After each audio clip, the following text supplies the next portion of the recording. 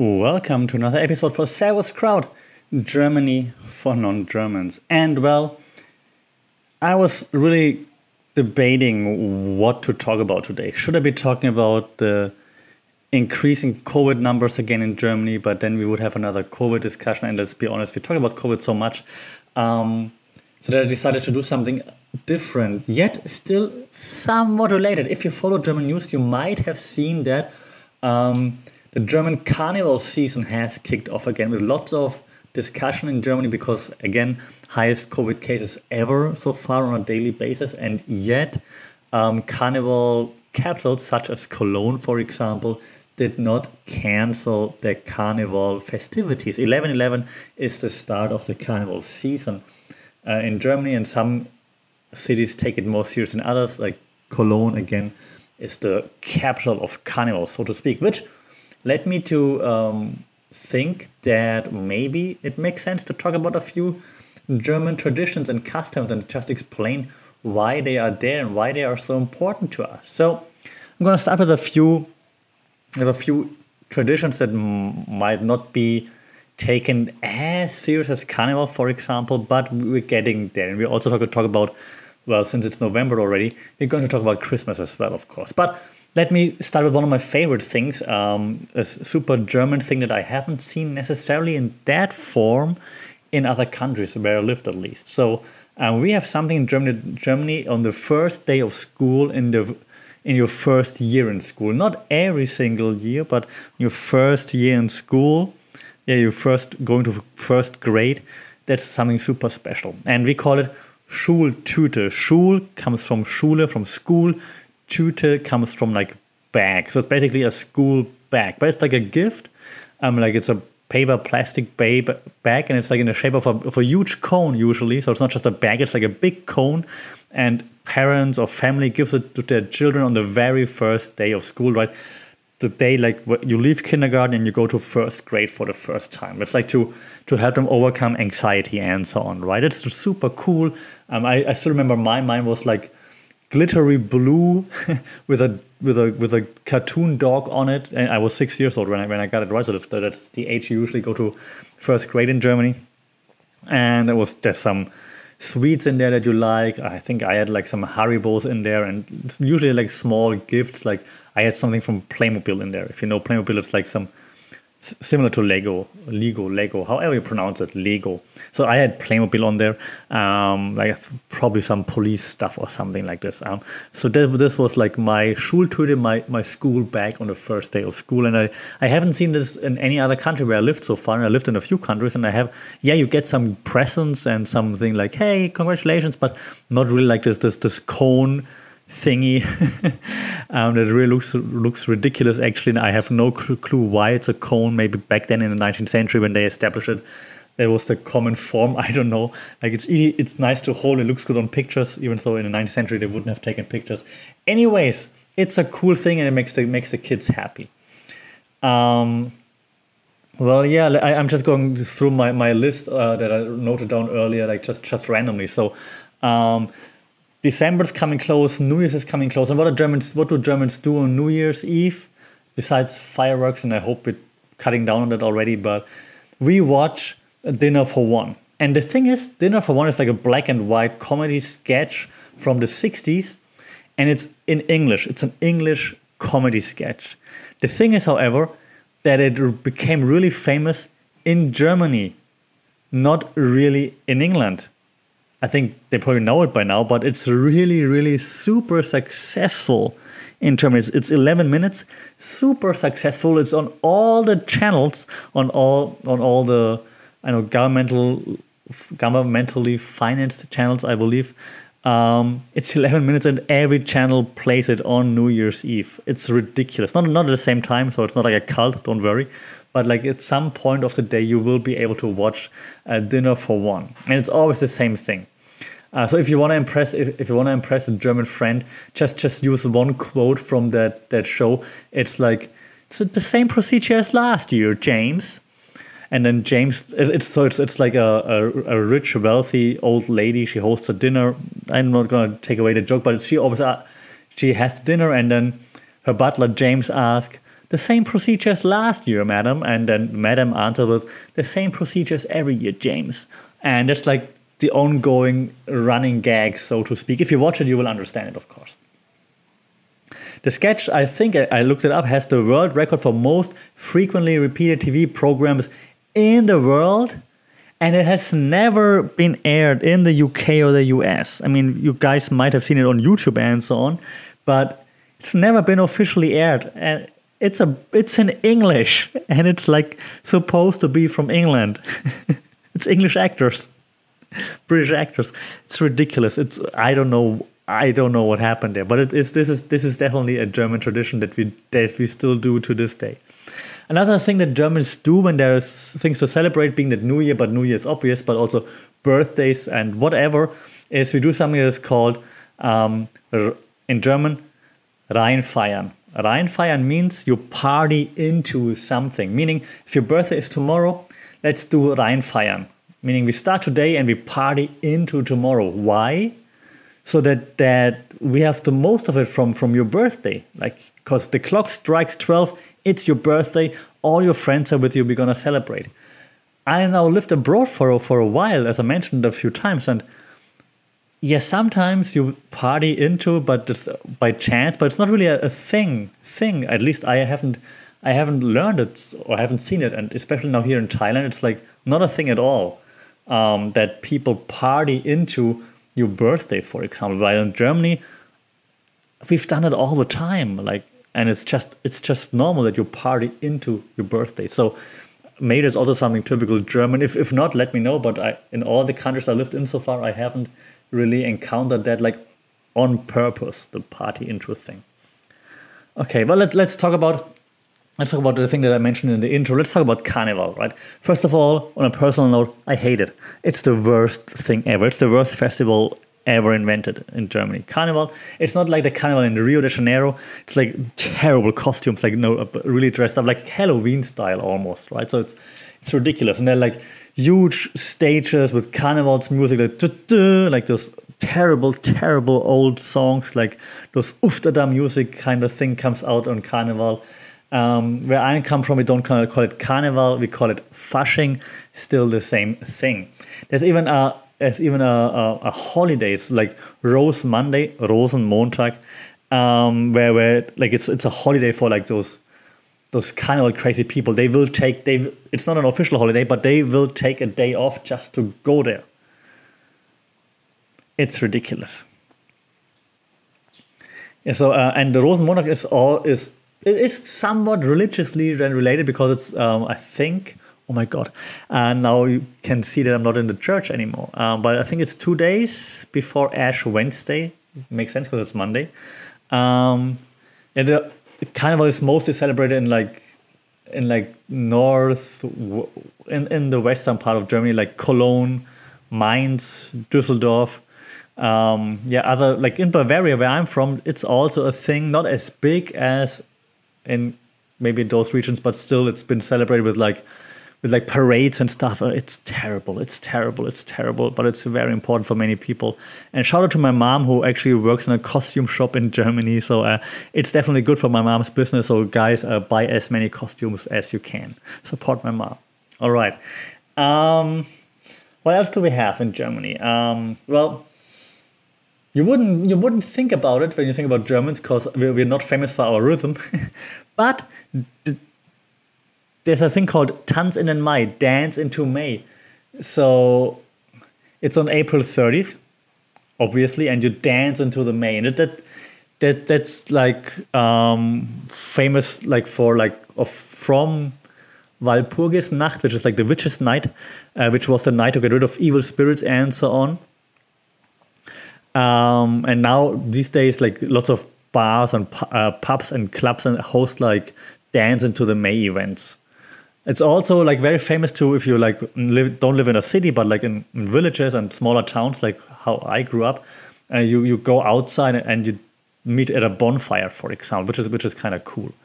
It's also nice because May 1st is a Labor Day, so it's a day off, so you can dance into the May, and then the next day is off anyways. If you're in Berlin though, and I'm laughing, in Berlin you might your day off might turn out to be like a bit stressful because Berlin is very famous for having demonstrations on May 1st, especially in Kreuzberg, which is like an area of Berlin,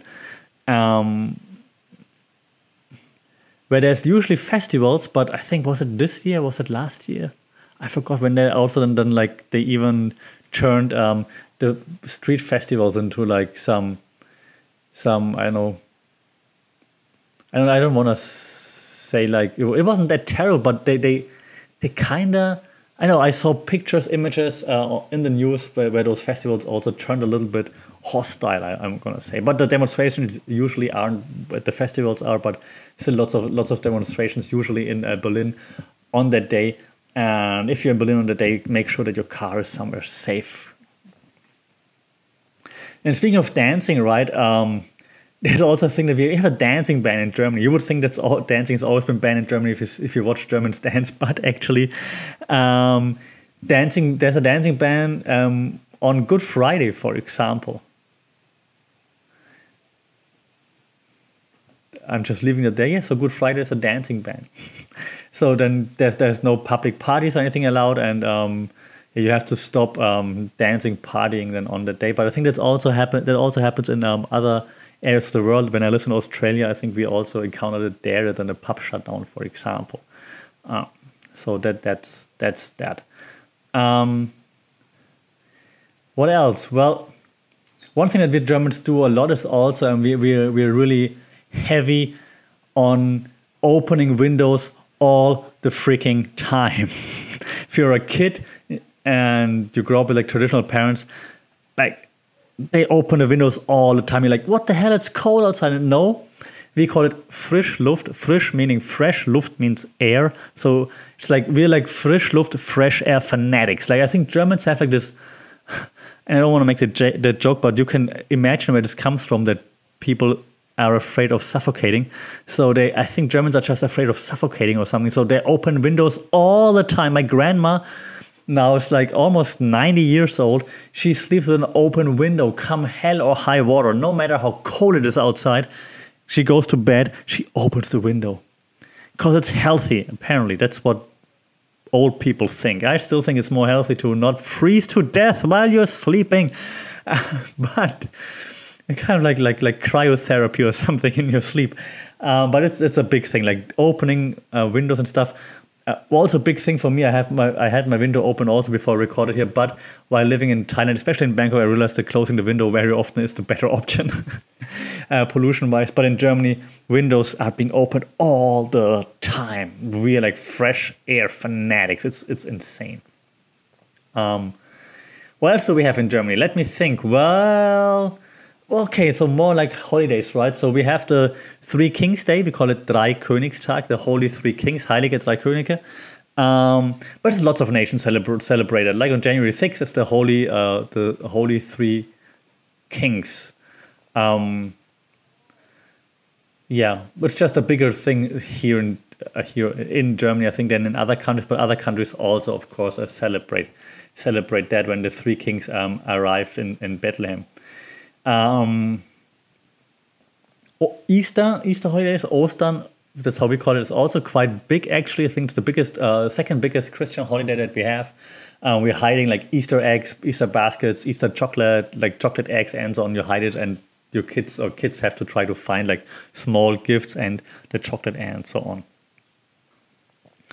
If you're living like in the, like again, not in big cities, but like in towns and villages, you might also come across the asparagus festivals, because white asparagus is pretty famous in Germany. I hate it. And there are lots of asparagus festivals then in Germany during asparagus season. Yeah, well, I'm not going to talk about the Oktoberfest now, I think, because that's what you're all familiar with. I talk about one that I found nowhere else, actually. Saint Martin's Day, Martinstag. Saint Martin is a very popular saint in Germany, and it's very much celebrated.